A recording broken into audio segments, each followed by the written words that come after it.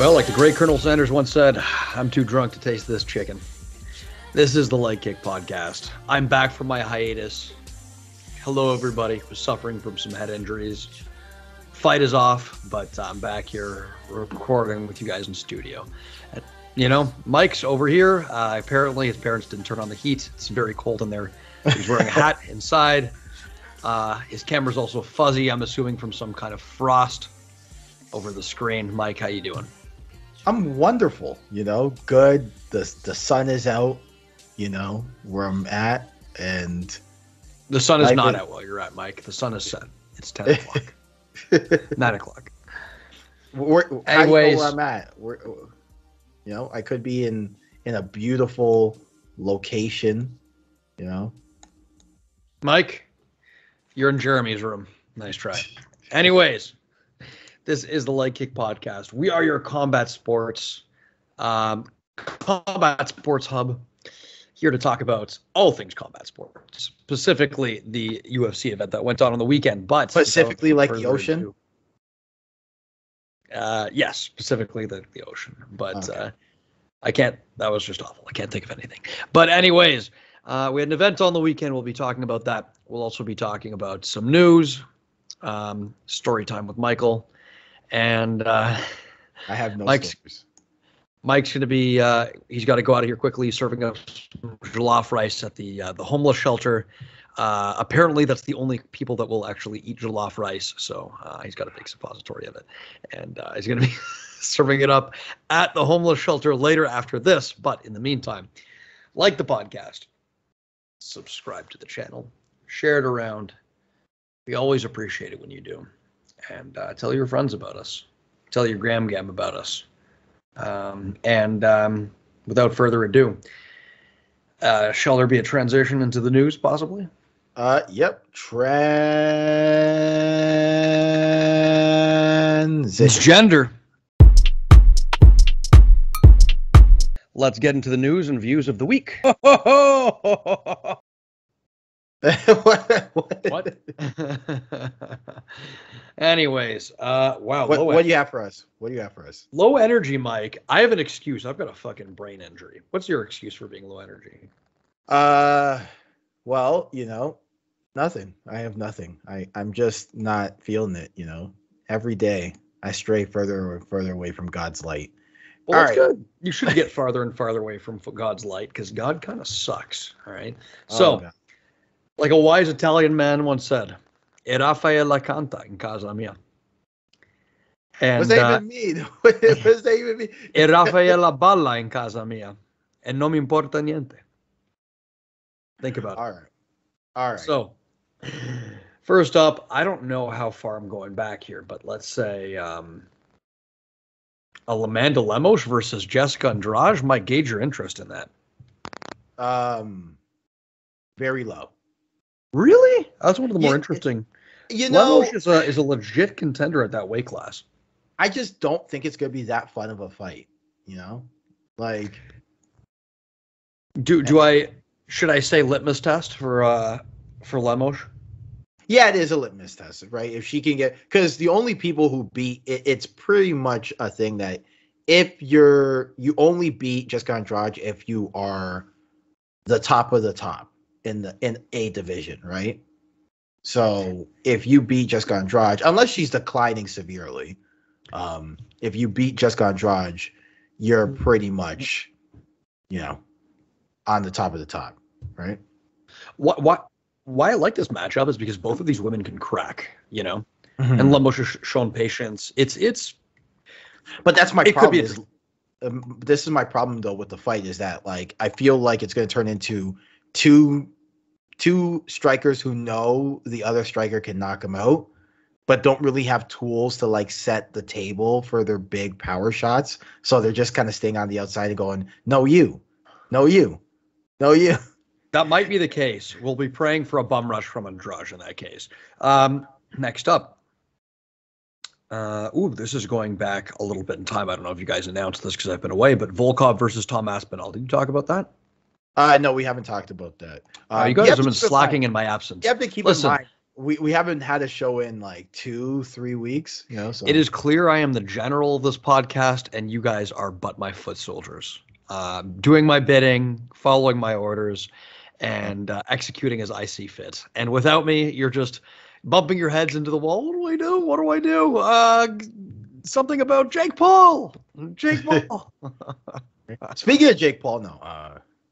We will have some Jake Paul related news in this. Oh, do we So actually? with that being said, yes, we do. Alexander Volkov, Tom Aspinall. Wow, talk about a matchup for Aspinall that's really, really going to, test Tough where fight. he's at in the division. Yeah, Tough fight. Especially Aspinall being a shorter, smaller heavyweight. Volkov is not just lanky, but he's thick, and in my estimation, he'll be a difficult man for Aspinall to wrestle. So I'm interested to see what he'll be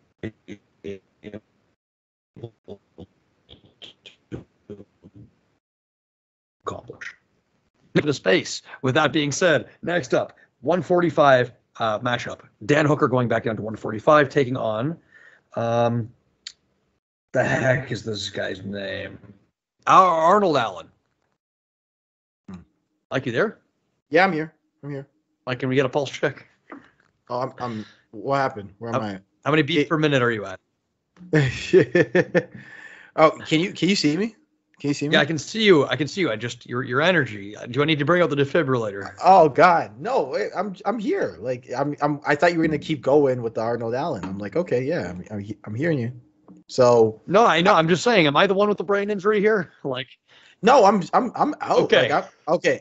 So with Arnold Allen, this is probably his bounce back matchup after. No, actually, when did Arnold Allen lose? no, sorry. See, I always get confused with Arnold Allen and Brendan Allen, so that's on me. But Arnold Allen, 145, my man. yeah, Arnold Allen. I know definitely a top prospect in the featherweight division. It's going to be interesting, with Arnold Allen, like where he goes from here. And I think this is a good matchup for him just to kind of see. This is what I like to call the walk before you can run fights, right? You fight someone who's like the gatekeeper of the top 15, and then you fight someone who's the gatekeeper of like the top 10, and then you fight the actual contenders, Are you referring to Dan Hooker as a gatekeeper? Well, this is the thing, right? Kind of not, because Dan Hooker is a very good fighter. I'm not trying to say he's not, but we've seen there's a ceiling for him in terms of the skills he brings to the table. And so let's see how he does right. at 45. Because I doubt that he's going to encounter grapplers to the extent of our boy Islam Makhachev at 145. So we'll see. His length and height might be able to do him well at the weight class, and not exactly against someone that's going to try and swarm him like a Michael Chandler. Another tall, long, rangy striker in Arnold Allen, someone who favors kicking. It could be interesting. Mm-hmm. Right. Dan Hooker's what? 5'11", 6 feet, and Arnold Allen's like 5'9", 5'10", somewhere around there. So something like that. Yeah. No, it's just my point is that like Dan Hooker, I think. Well, for Dan Hooker, this is also a litmus test matchup too. If you could beat Arnold Allen, then you definitely belong in the mix, right? This is like a nice tune-up for him if he can get past them. But for Arnold Allen, I think this is because his last fights were Gilbert Melendez, Nick Lentz, and Sadiq Yusuf. So good fighters, but not definitely not cream of the crop or top 10. Right. Yeah. So to me, this is one of those. If you can beat Dan Hooker, now we can say your name within the Josh Emmett's, Ige's, Barbosas of the world. Exactly. Right. And that's like around 5 to 10. You get what I'm saying? And Dan Hooker has an opportunity to announce himself as a legitimate contender at 45 as well. Exactly. Next up, Vicente Luque versus Bilal Muhammad rematch booked for April 16th. I like this too. Two men who, legitimately, I think you could give either of them a title shot at this point. But Kamaru fighting about once or twice a year. So in the meantime, we're going to have to see who it is. I like this as a contender matchup, to be honest. Yeah. Definitely the first time they fought two different fighters, Bilal Muhammad didn't figure himself out yet, and Vicente Luque was a little more brawl and high guard oriented. Still kind of is to an extent, but definitely has shown a lot more tools, and a lot more craft in his striking and his grappling than previously thought. You made the point that he's always had a great Darce, but we hadn't seen it until recently. This for me is very much one of those immovable object versus unstoppable force matchups where Bilal is going to keep wave after wave after wave attempting to pressure and take down and batter Vicente Luque, and Vicente is going to be, standing firm, keeping his ground, throwing that cross counter left hook, and it's an interesting matchup. And there's certain we'll see how he stands up to the wrestling pressure. I know obviously last time he knocked out Bilal Muhammad, but Charles Oliveira, Justin Gaethje set for May 7th. Yeah, no, that's inevitable. I'm excited. Yeah, that's inevitable.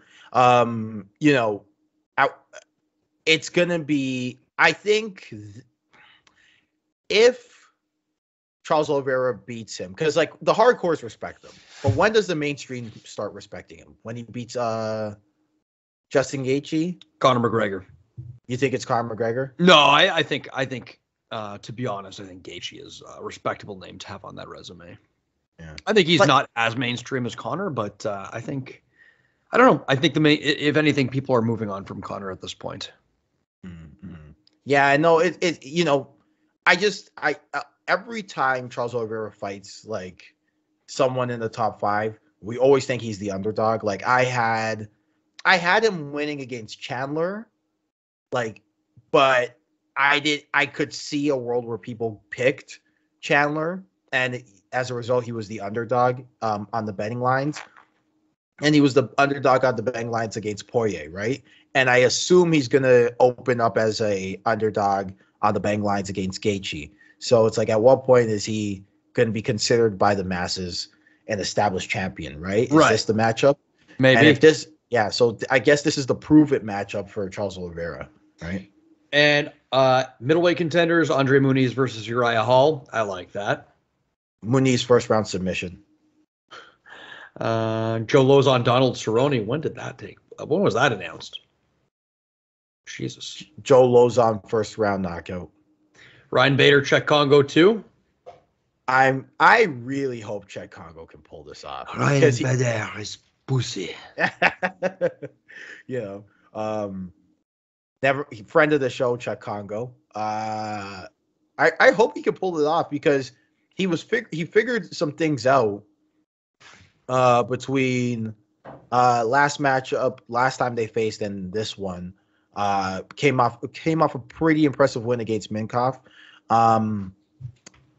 I still think he beat Timothy Johnson, but it is what it is on that one. And I think this is gonna be a pretty good fight, and I'm pulling for Czech Congo. Next up, Jeremy Stevens signs with PFL. I'm not mad at it. I'm not mad at this one.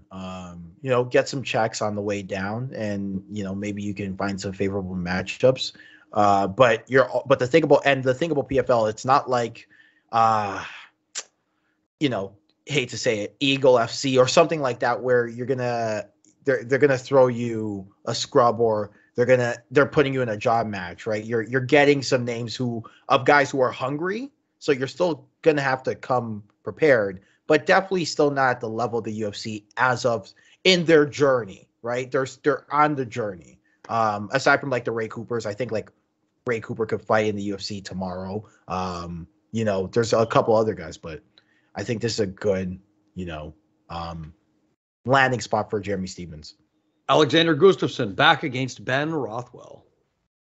Oh yeah, he's back at heavy. He's going to be fighting heavyweight more often. You know, wait, who did he face last time where like he got taken down in inside a minute? Was it Fabrizio? Yeah, he Yeah. lost to Werdub.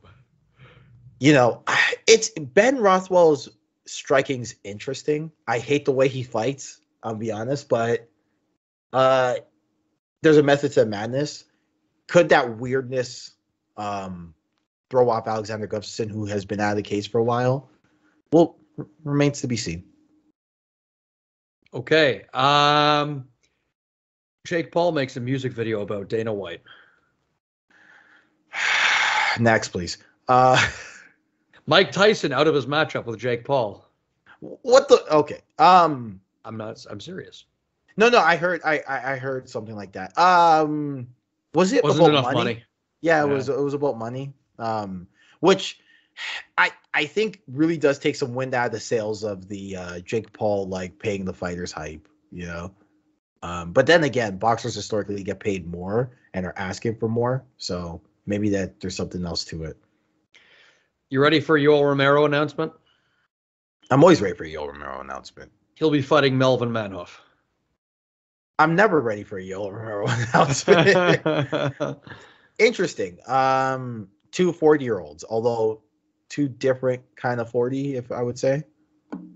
Well, two of the scariest human beings in my estimation. They'll be the co-main event of Bellator Paris. But my thing about Melvin Manhoef is he hasn't been scary to me in like 10 years. You know, I'm gonna call up Melvin and tell him you said that.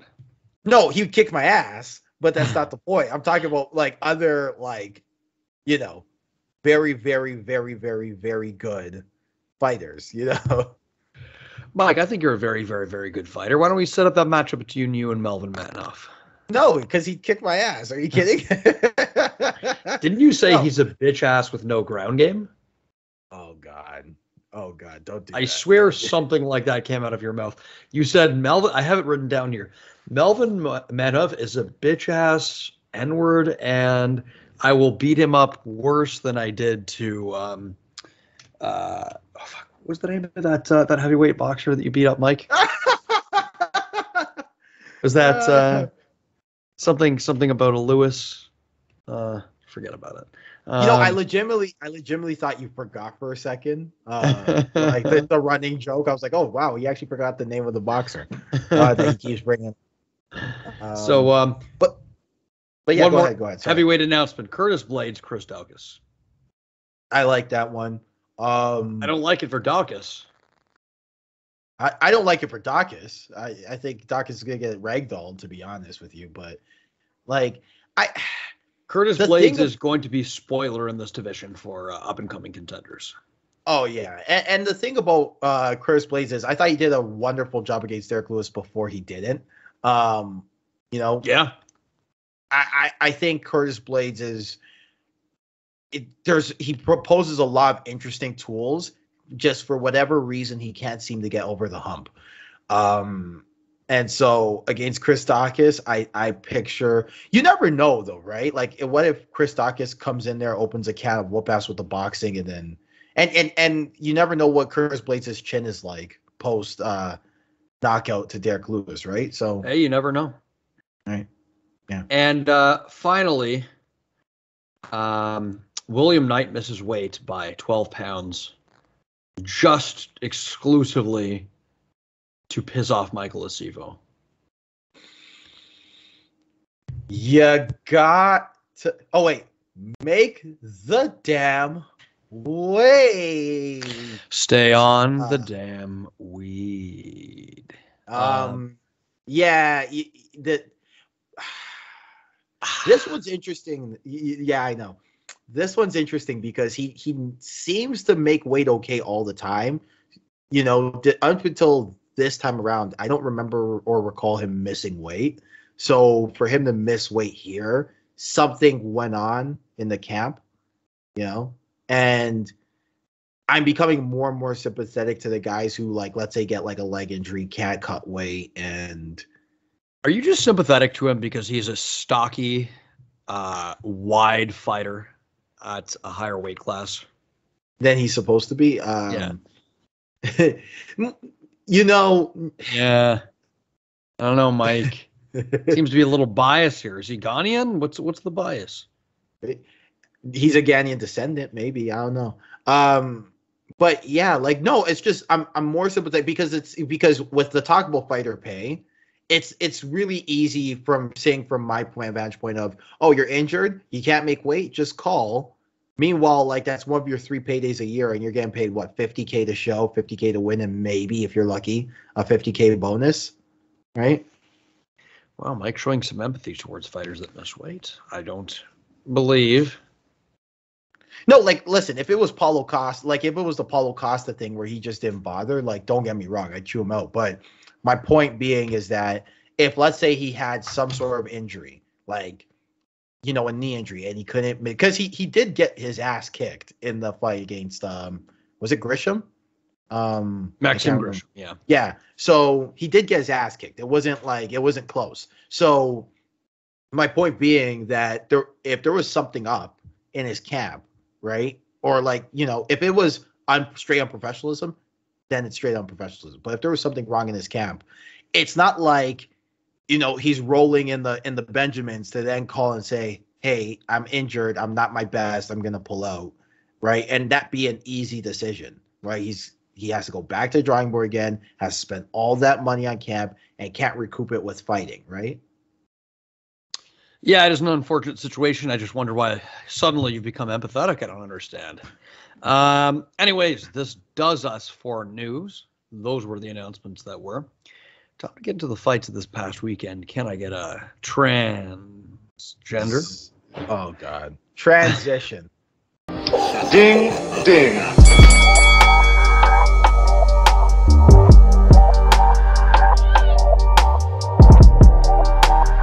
So apparently Mike doesn't like transgender people either.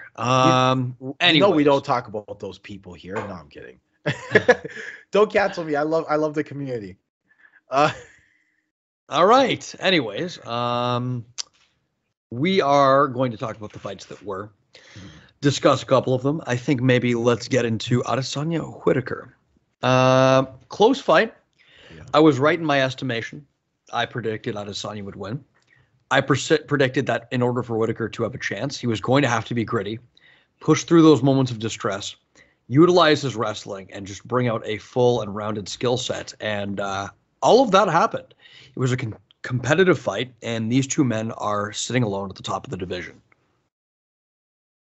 Yeah, no, they're head and shoulders above the rest. Like, I can't think of anybody who's better unless, you know, of course, there's always unless someone shoots to the moon like a Hamza Shemaev or whatever. But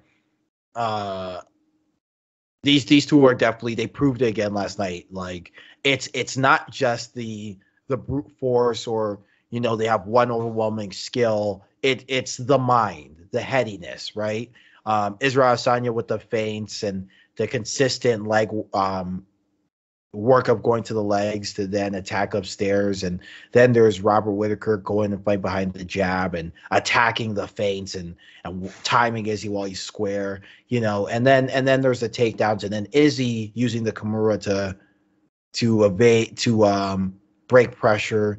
So there was a lot of good things in this fight.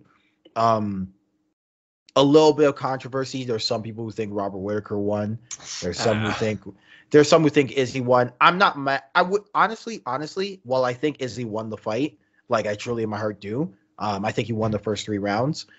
Every round besides the first was close. The first and fifth was close enough to me where I was like, I can see a world where, like, for example, Sal D'Amato would give Robert Whitaker some of those rounds, right? So it was a good fight. I enjoyed it. It was a fighter's fight, right? In the sense that you saw a lot of good tools, a lot of good tactics, and a lot of smart, heady plays out there. So, yeah. Yeah, I mean, we saw certain strength brought out for each fighter. Whitaker making use of the blitz, but also angling off when, you know, before Adesanya had the opportunity to counter at a lot of points. That's not where he got caught, which is where he got caught a lot of times in the first fight. using his left hand well to find Adesanya in those blitzes with jabs, with left hooks.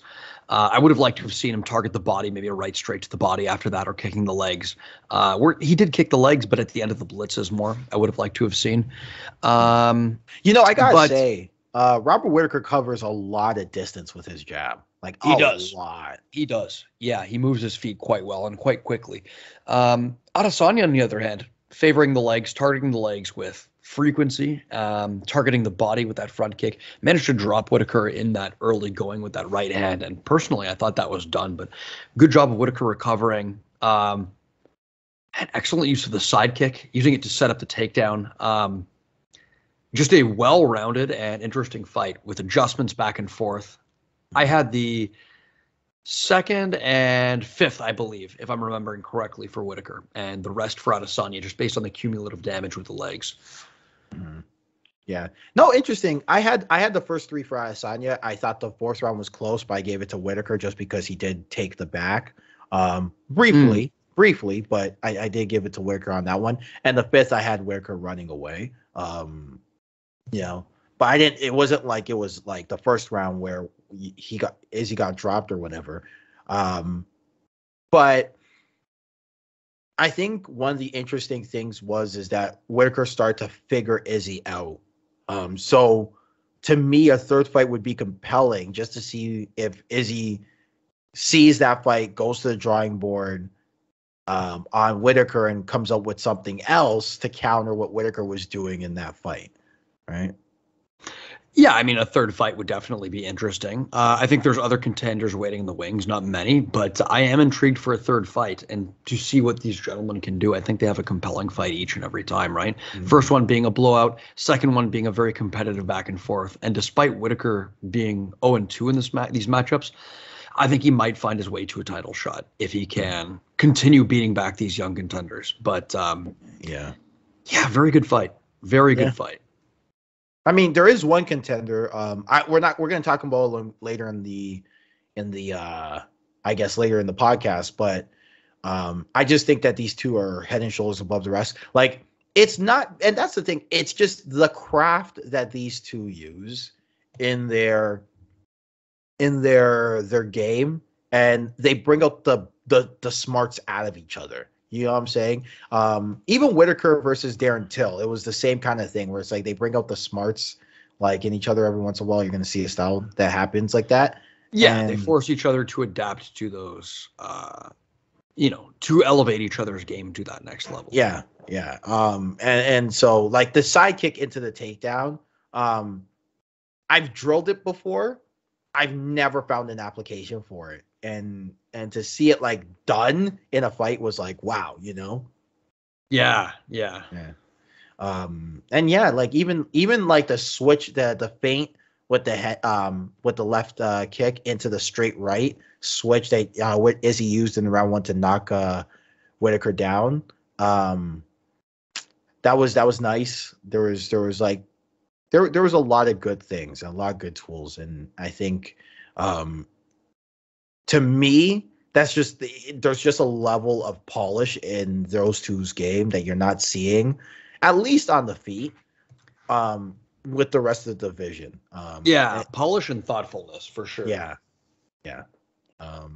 But yeah, I mean, my question though is, where does Whittaker go from here though? Like, because he's obviously got to go back down the mountain and win a couple matchups, but he's beaten everyone. He's beaten Cannonier. He's beaten Brunson.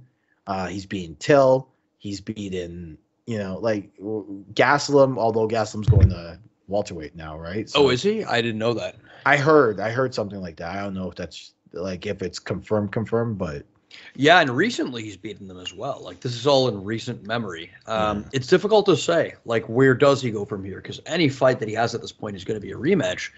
The man's run the gauntlet in the division. In many ways, he's that fighter turning aside interesting contenders for Adesanya, right? So we will see. Yeah. I mean, like, do you give him like Muniz? Like, what do you do? Muniz is a bit young, especially because he's supposed to face Uriah Hall soon. Do you give him Strickland? Like, I know Strickland's just made into the top 5. Like that's the thing. A Strickland matchup could be compelling, but then again, like, here's the problem as well. we are parched for contenders for Adesanya at this moment. And it's times like these where I think it's like in the middle of Anderson Silva's reign, where it's like, no, just don't give these guys to Bisping. Don't give these guys to, like, you know, let them have their shot at the title. Because we're stood up for contenders, and maybe with less fights available for analysis and maybe something weird in their style, they can force Adesanya to adapt, or they can bring something interesting out of a style. But I think your Stricklands, your Munizes, you might be rushing them to a title perhaps a little earlier than they're ready for in this case. Because Whitaker's just going to, I think, kill them off, to be honest. I wasn't super impressed by the last performance by Strickland. I thought he demonstrated a good use of the jab, but not much more. Not bad defense either. Like I've always said, remember when I always used to say, like, Strickland's the biggest mirage in the middleweight division? And my point was always, he acts like this brawler savage, but he really ain't. Like, there's, you know, but I think defensively, there's something interesting about having a good boxing defense from your head that could give Izzy issues. But Izzy, we just saw, Izzy doesn't discriminate in terms of where he deals his damage, and he will kick your legs a lot. Yeah, precisely. So, whereas Muniz, I don't know what his striking is like, and we've seen you gotta mix it up. So 9/10 of the battle is just getting to Adesanya. Yeah. And right. Once you're there, it's no breeze. People mentioning Chimaev, that's way too early. Yeah. We had a friend saying, a friend of the podcast saying that Chimaev is going to be the one to beat Adesanya. Like, I don't know, but let's show a bit of restraint. Yeah, restraint. Let's cool it. You know, I'd like to see Hamza Chimaev face somebody though. Like, let the kid go. Like I've been saying, let the kid go. Let him face everybody. Whoever he wants. If he's down, let's do it. You know, he wants Burns. Said, kill everybody, yeah, kill everybody, brother. Yeah, I heard. You know what I heard? It was a funny meme. There was a meme of Hamza Chimaev, and he's evil Habib, and Ian Gary is like good Connor. Good, nice God. Yeah, I saw that. Classic. Anyway, so next up. So if my MMA math checks out, and it usually does, Tai Tuivasa just became the heavyweight champion. Stop this. No, I mean, think about it. Derek Lewis beat Francis Ngannou, and therefore, because he beat Tai Tuivasa, is that going to be everybody? Is like because of like one fight where mentally Ngannou wasn't like prepared or there? Well, if Magumba wasn't prepared, maybe it's because he had Larrick Dewis swinging leather in his face. You know, like Larrick Dewis. Let's be real, Magumba was not ready for Larrick Dewis that night. But anyways. Yeah, no, that was a fun fight. You know, I enjoyed it for what it was. Like you know, Tai Tuivasa came out and it looked like he was gonna do what Mark Hunt did to Derek Lewis. His corner was even saying Mark Hunt game plan. Yeah, stick to the Mark Hunt game plan, and he was doing a lot of that. A lot of shoulder feinting into leg kicks. He had that moment where he shoulder feinted, threw the fake leg kick, ducked under the return of Derek Lewis, and pushed him into the clinch. That was nice. A lot of time in the clinch, a lot of kneeing the legs, and good use of elbows. I think, first of all, Derek Lewis has been showing lately what he showed in a lot of his earlier career, and that's that he's a dangerous ground and pounder and a man that if he can get you into clinch range, like it doesn't take much for him to shut your lights off. So how good is that chin on Tai? Yeah, no, he took a lot of big shots, and I think that's part of the why it was the beginning of the end for Derek Lewis, because Derek Lewis was trying to shut him out with the ground and pound. First of all, you know, the inside trip a lot of people talk about with Derek Lewis. Probably the best inside trip in the heavyweight division. But he also landed a pretty nice single leg, if memory serves me right. So, you know, to Derek Lewis's credit, it's not like Derek Lewis, was typical, like back up, take a leg kick that was really hard to the calf, cover up and throw one shot at a time. But at the same time, Tai Tuivasa did a lot of good work with the shoulder feint, backed up Derek Lewis to the fence, smothered Derek Lewis, took the shots he needed to take, and landed some really sickening elbows in tight. Yeah, very good at those posting elbows. I'm surprised a lot of more people aren't throwing them, but just absolutely face planted Derek Lewis. Just a very, very, very scary KO. And, often we're accustomed to seeing late stoppage against Derek Lewis, late as in like in the fourth round or so, when he's just, it almost seems to me as if he's too frustrated to continue and just not having a lot of success and looking for a way out. But this was just absolutely starching Derek Lewis in a way that in recent memory, I can't really remember. I mean, I know he was knocked out by Sean Jordan back in the day, but yeah. Yeah, man. Yeah, no, it was like face plant KO. Like how you can't get any better than that, right?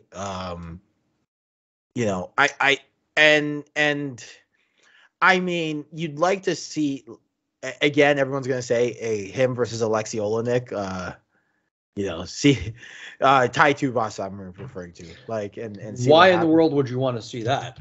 Exactly. My point being is that, like, who wants to see that, Mike? No one. But my point being that, like, if you give Tai Tuivasa a wrestler, think Alexei Olenek's a wrestler? A grappler. He's a weird Ezekiel choke guy. Grappler, right? You give, like, my point being is that he's that old Russian guy in the corner of the gym practicing techniques that nobody has done since the Soviet Union was still a thing. Wow, Sherdog has Tai Tuivasa ranked 4th right now. That's my thing, right? Like they've given him a 5-fight win streak, starching everybody. But he's got everybody. He's got in some I wouldn't say favorable matchups because Derek Lewis is a tough matchup, right? Struve, Harry Hunsucker, Greg Hardy, Augusto Sakai. Yeah, like Sakai, I get, like, has been hilariously knocked out a lot lately, but like Sakai before was opposing a threat to a lot of fighters in this division. So yeah, no, what I'm trying to say is, like, you wonder what Tuivasa could do against someone who will be going for takedowns, but great story, right? Like, wins 3 straight, loses 3 straight, comes back and wins 5 straight. Yeah, good story. Where's the love for my boy Alexander Romanov, though? But anyways, very good. And I think he's the man to unseat Francis Ngannou. And if MMA math has told us anything, he already has unseated Francis Ngannou. So, oh God, could you imagine? Could you imagine they fight and Tuivasa starches him? Maybe just in the round. You never know, right? Like, what if Tuivasa has more power than we think, and Francis Ngannou just can't take a shot from Tuivasa, right? Like, maybe. I've heard, I've heard people from Africa tend not to have very solid chins. Hey, that's racist. Anyways, moving on. I'm gonna be good for a couple more of these. We've got. Cannonier versus Brunson. Yeah, Blonde Brunson looking good, doing his usual thing, extending too far in left straights, and taking Cannonier down repeatedly and almost putting on a clinic on the ground. He hit that beautiful, like, elevation single leg where you hike up the leg and just drive your opponent back. Did some good work in this fight. Had a rear naked choke. Cannonier too. Dropped Cannonier, had a rear naked choke as well towards the end of the first round, but then the second came and Cannonier found his way back into the fight. You want to talk us through this one? Yeah, so first round looked good for Derek Brunson. And I think Brunson Lewis? Yeah, I was about to say Lewis. Or Derek. Nearly came up. You should let me just walk past it, brother. No, but yeah, first round for Derek Brunson was really interesting because there's advantages and disadvantages to doing something wrong, Once one person told me, and the advantage to having your chin way up in the air and overextending on your left straight is your left straight is about a foot longer than it's supposed to be, and because of that, Cannonier was kind of, I wouldn't say shell shocked, but definitely startled by how the frequency of how much he was getting got, because the range just wasn't there.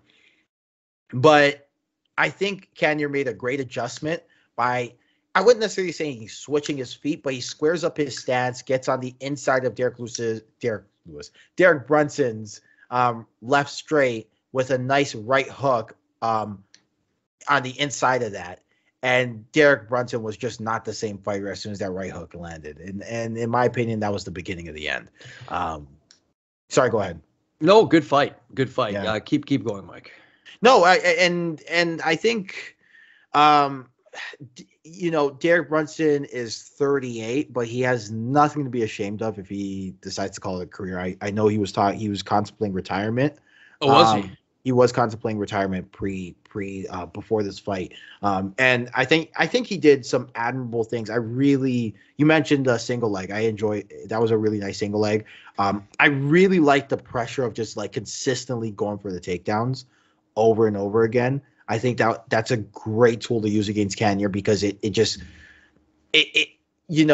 think against Cannonier, who can hit like a truck, one of the things that you should be doing is throwing off his timing of when he should be defending takedowns and when he should be punching, and getting him thinking is probably a good way to offset that power. I thought the left straight was working early, as ugly as it is.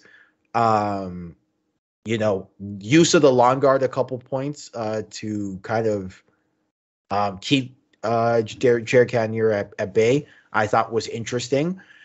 But yeah, again, if you get clipped with the right hook under the top, as soon as you got clipped with the right hook on the inside, Derek Brunson all of a sudden looked slow, was flat-footed, looked tired, and just wasn't in there. You could tell his eyes were glazed over and just was not. I only remember one other instance of that in recent memory.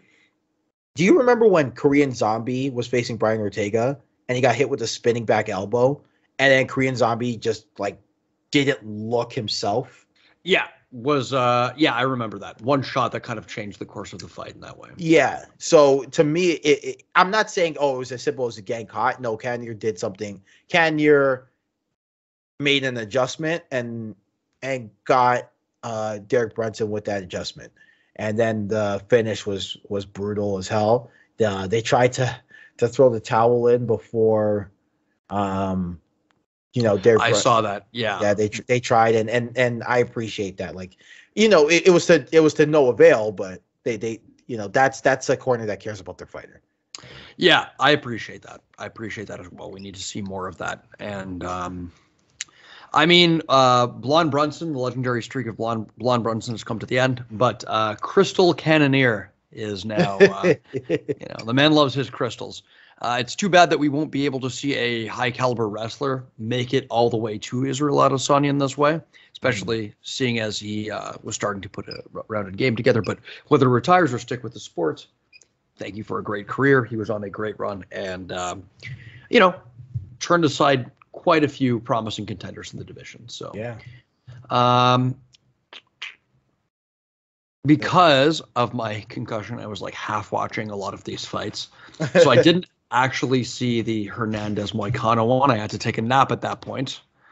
I'll walk you through it.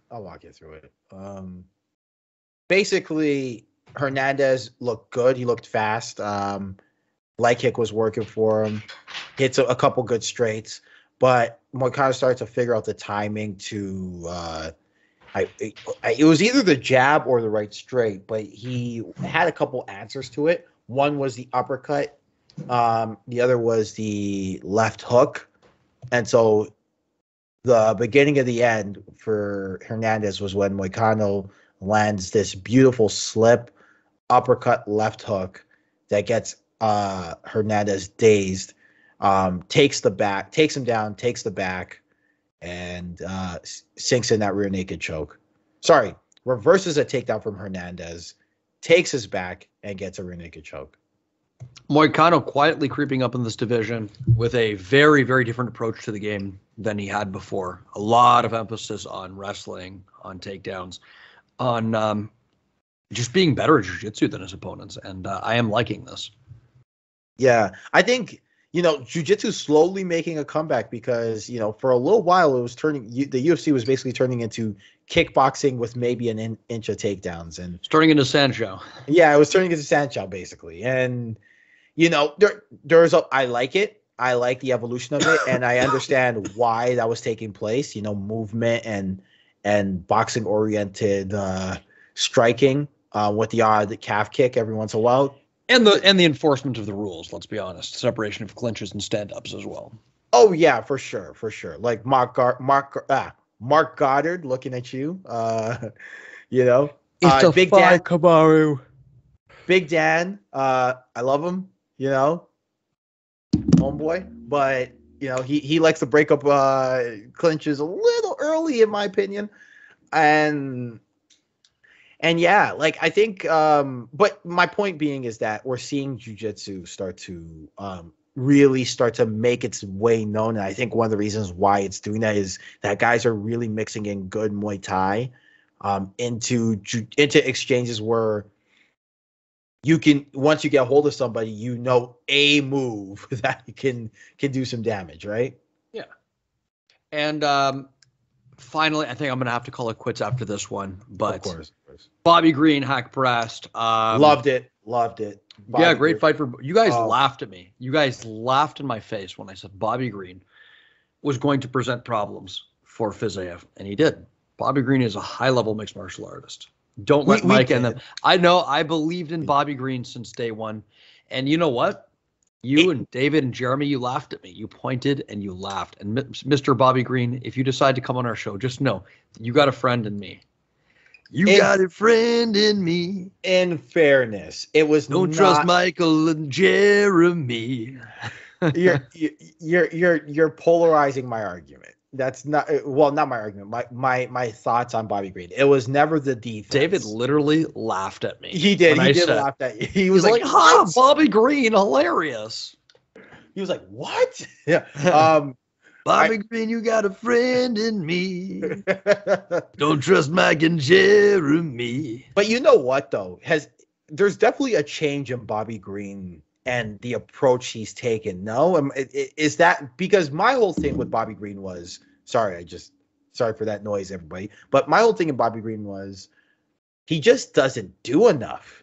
He just doesn't do enough. And he certainly upped his output. He was making them miss, and now he's making them pay for it. And I am very much liking this new iteration of Bobby Green. Just a lot of things straight down the middle with front kicks, with 1-2s, 2-1s. Just he's really, really putting the volume on these guys. And hack pressed, you could tell he was really frustrated with the speed of Bobby Green because sometimes you'll see when somebody can't confidently react to the punches in a meaningful way as far as slips or, meaningful planned defense to build off of.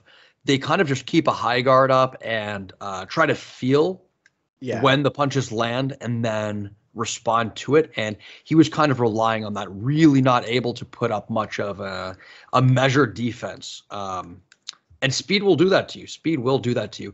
And Bobby Green with the shoulder roll, just allowing these shots to roll off his guard and then coming back with responses. Beautiful work. Yeah. No, it was a good Bobby Green, late career resurgence a little bit, knocking out Ally Quinta before this. Yeah. Gave Fiziev a tough time. There was another prospect he gave a tough time to, whose name is escaping me. So yeah, good on Bobby Green. I like to see him use more of this straight hitting to offset his inability to throw stuff, so yeah. Yeah, exactly. Real quickly, I'll just run down some of these fights very quickly before we get out of here. Mm-hmm. Andrei Arlovski turning back the clock, beating yet another heavyweight by split decision. my boy, doing the damn thing. Roxanne Modaffari in her retirement fight against Casey O'Neill. Thanks for the memories. Thanks for the memories. Thank you for the memories. Excellent, excellent career from someone who really made the most of what they've got, and a fellow nerd. Kyler Phillips had an entertaining beating over Marcelo Rojo. Lots of fun. Excellent triangle armbar from guard. Carlos Ulberg defeating Fabio Charant in a lackluster but measured performance. And the rest of this I didn't really see. But Mike, you were very high on Blood Diamond. What happened? Yeah. Blood Diamond. The Blood Diamond. I don't know. Well, I know what happened. He got caught in a clinch exchange, and then after it was ragdoll time. But yeah, no, I thought Blood Diamond was gonna come out here, smack the legs up, just tear poor Jeremiah Wells' legs apart, hit him with something upstairs, and then call it a day. But that's what happens when Jeremiah Wells tricks him into hitting a pole. And then it was actually pretty funny, but it is good. Congrats to Jeremiah Wells, because I at least picked him to get destroyed, and he didn't, so good on him. The Blood Diamond. Anyways, I think this does us.